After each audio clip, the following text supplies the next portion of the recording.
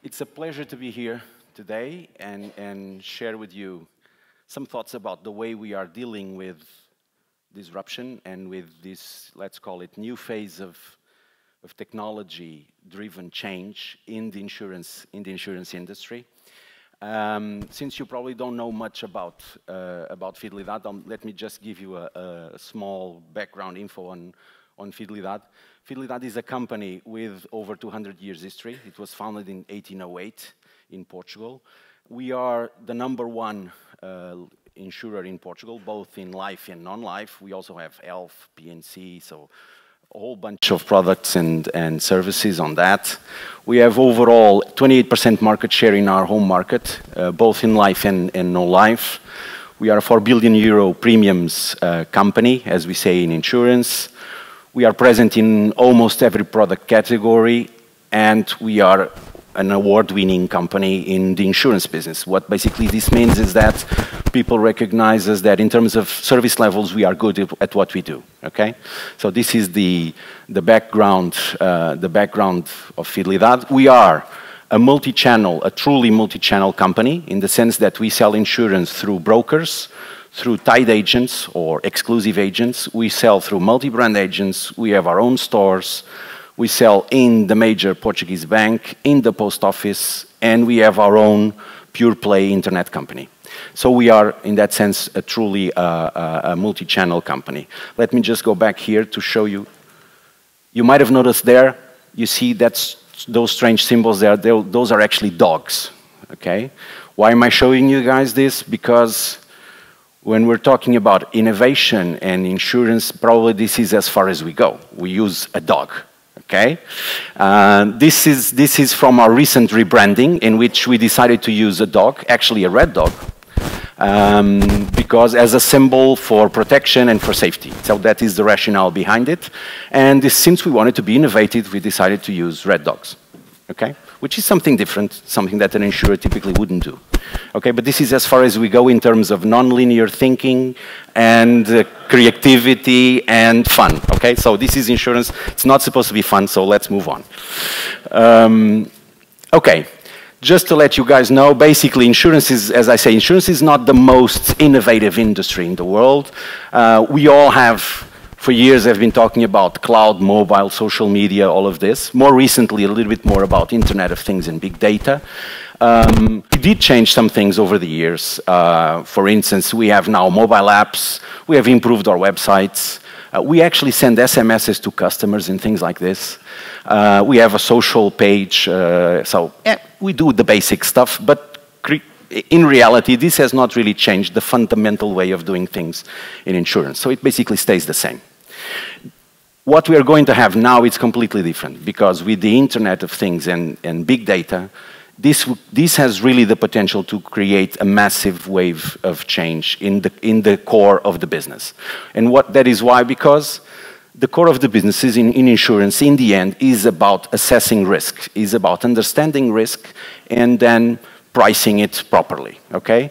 And this in the past has been made basically by, using proxies, using past data, lots of statistics, and then come up with the pricing that you would offer a specific customer based on whatever behavior we think he has. With Internet of Things and with big data, things will change dramatically, because we will be able to assess the specific behavior of a certain customer, okay? And this has impacts in motor, this has impacts in health, this has impacts in home insurance, in so many other fields in which we operate, okay? Let me just give you an example, and this is not very new, everybody heard about it. In telematics, now we have sensors in the cars assessing the specific behavior of a specific customer. And this would allow us to understand his level of risk. In the home, the same way, we are going to set up sensors so that we can actually have a better notion of risk. We can actually prevent better the level of a claim when we have one. Or, for instance, in health, we can have wearable sensors that would, in theory, give us more information about the specific risk of a certain individual, okay? So this is a major change, because instead of looking towards the past and instead of looking at big groups, we're looking at individuals on real time. So this will really create a massive level of change. Plus, we have lots of recent examples of people doing interesting things that, in theory, are having success. So this is, so we have all the context for a major change. Just a couple of examples there that you see in telematics or in home insurance. In reality, for the ones that actually know it, that example is actually about British Gas, and it's not really about insurance. But it's important to understand that nowadays, probably the way to do it would be partnering with somebody which is not an insurer, okay, and has the right environment to make it happen. But I will not spend too much on this. But then, okay, so things are going to change. The context is completely different. We have the drivers for change, and everybody tells you, any consultant will tell you that, look, there's a bright future out there for the ones who make it, and of course you're going to be bust if you don't do it. But the problem is, for an insurer, we have so many things we don't know, honestly. First of all, there's so many things we could be doing in health, in motor, in home insurance. There are so many initiatives that sometimes we don't even know where to start, okay? What would be the right priority? What would be the right technology to use?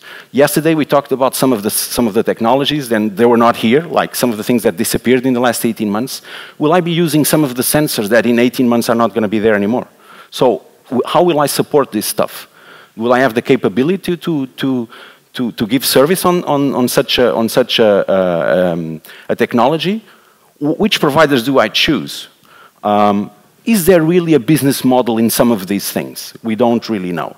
So actually, we have lots and lots of questions to be answered, and not so many answers, today. So this is the situation where we are. We are facing a major wave of change, and we are a little bit puzzled about, okay, how should we approach it? Because we know that we need to approach it. Plus, there's a slight problem, and this touches some of the things that we've been talking about here. Most insurers, we have not addressed the basic stuff, okay? No, our IT is not that flexible. We have loads of problems with complexity. We had loads of problems with legacy systems. Flexibility is clearly not our strongest point in IT. And to complement this, on the business side, we also have a big problem. Because insurers are only now, especially more traditional insurers, are only now starting to discover there is one strange thing called a customer.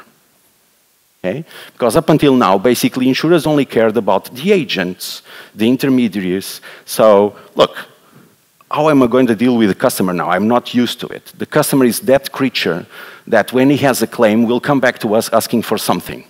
So that means that I'm going to interact with him now? That is very, very strange. So that is a completely different frame of mind, and not only to the IT people, to the whole organization. The example is that I'm mentioning there, better customer interaction. If you ask a specific customer what are the improvements that he would like to have on his insurer, people will tell you simple things like, look, I would just like to have a simpler website, please. Or I would just have simpler explanations about products. Or please give me something that is personalized to my own interests. So we're talking about basic stuff in that sense, that this is what makes the challenge much bigger than in other industries. So basically, faced with this problem, what we're trying to do at Fidelidade is, what we're trying to say is we're taking a pragmatical approach in that sense, okay? So it will be very, very hard to change the whole organization like this. So we're taking a pragmatic approach. We're basically splitting things. Yes, we are trying to keep up with what we could call the revolution. We are creating a digital lab, a specific team that is going to look at everything that is happening. We're going to do, and we are doing already, benchmarking in all sorts of not only competitors, but also other industries. So we're trying to understand what is going on. We are considering and starting to do open innovation, and we are partnering with other players from other industries where we think we can learn. So what we're doing in the end is trying to encapsulate a certain part of the organization that is basically assessing how we can deal with this massive wave of change. And on the other hand, we are focusing on the basics, okay? the basics are overwhelming. So we cannot lose that. We cannot lose that idea. The basics for us are overwhelming, so we need to focus mostly on the basics. This means in the back office, we need to simplify our IT architecture. We still need to handle issues with back office and efficiency. We still have to do that. We have to develop our data architecture in order to prepare it for big data. And I always use that comment, we need small data. Okay? So when we're talking about big data is a big thing, but let's be very honest. In insurance, at least, we have loads and loads of very useful information that we do not use at all. And this is what I call small data initiatives. Information that is incredibly useful for everybody and nobody uses it in the organization. Okay? So this is a must. This is the areas where we need to focus. And on the front, of course, we are improving the flexibility in terms of the front office. We have to be much more agile. We are building new CRM capabilities in order to have what we call a multi-channel integrated view, because the customers nowadays, they are not pure internet or they are not pure physical channels, they are what we call hybrid customers. So we need to have an overview of the customer behavior in all of these channels, and we are trying to improve online experience of the customers. Okay? But this is not an IT issue, let me tell, or not only an IT issue. It is a business issue, because one of the key things to do this is we need to have simpler processes and not to do what we used to do before, which is automate whatever we were doing in the typical complex way that insurers do. And we need to do this for a change with input from our customers, which is also something that we're not very used to. So the way we are approaching it at Fidelidade is, in a sense, this pragmatical way, which is also probably not only pragmatical, it's the only thing we can do. Okay? Instead of moving from the place where we are today and to be disruptive, we don't think we can do this, at least in one step. We need to learn, we need to improve all our processes related with the customer. And while we do this on the marketing side, on the business side, we will do what I call our homework on the IT side. So what we're doing is we're buying time to prepare for more disruptive business models that, to be very honest, we don't know which they are now, yet. Okay? So there are so many things we don't do, or we don't know yet, that we don't really know which are going to be those business models. What we do know is that since we are in insurance, and insurance typically, the pace of change is different, slightly different, typically slower. We think we'll have a little bit more time than some of the other industries that are going to be disruptive. And we think so because there are several issues that help us in that sense. First of all, customer adoption is an issue. Some of these things that we're talking about will require a significant customer adoption, and I'm not really sure about how many of you in the room will want these fantastic sensors in your car to assess your driving behavior. I'm not sure if you want your sensors in your wrists to assess your health so that the insurance company can control you and tell you that they were going to raise your health insurance price because you're eating too much. You know, things like this will present an issue. Also, regulation, in a sense, is a barrier. Data privacy issues are things that will come up in the way and that will be significantly, especially in Europe. And therefore, we think we have a little bit more time than some other industries, but we need to prepare for the disruptive business model. So this is the way we are looking at things in what we call a pragmatical way. But in theory, it's what we can do, because we cannot jump from the dinosaur stage into the Star Wars stage. That's not the way we do things at insurance, so we have to be a little more, a bit more phased approach than in other businesses.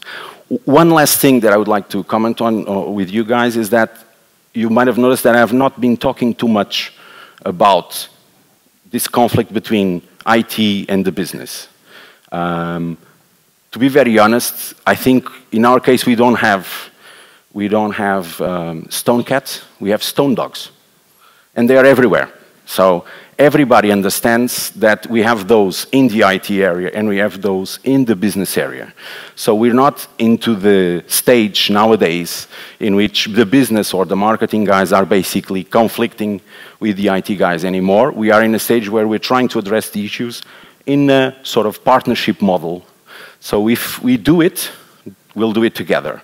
If we don't do it, we will not do it together. And that is the main